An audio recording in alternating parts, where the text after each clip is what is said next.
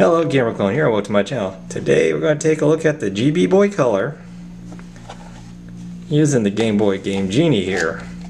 So let's put this in the slot here. It does feel a little bit awkward in weight, but most importantly we want to find out if it's going to play at all. So what I have today here is Zelda Link's Awakening. Now I have it in the wrong direction here. See, it's not the way you put it in. This is the way you put it in. Back in. Let's turn it on. So I had to go online for the codes because I don't have the code book. And so far we got progress. With Link's Awakening I got a code for infinite energy. We'll check it out. Go ahead and enter this code. FAO9994C1. Alright.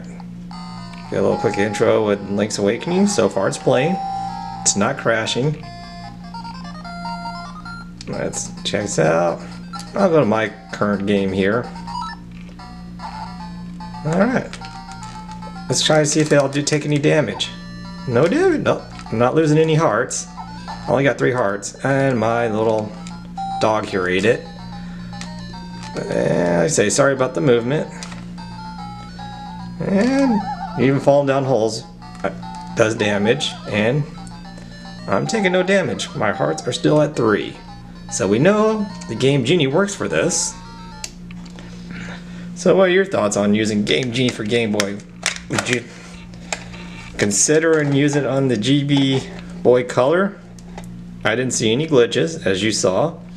And only problem I have with it is the awkward weight. It is kind of weird. But other than that, it works no problem.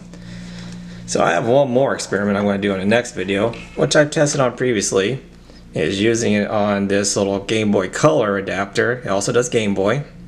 We'll save that for a future video. Well, thanks for watching, like, subscribe, and I will see you next time.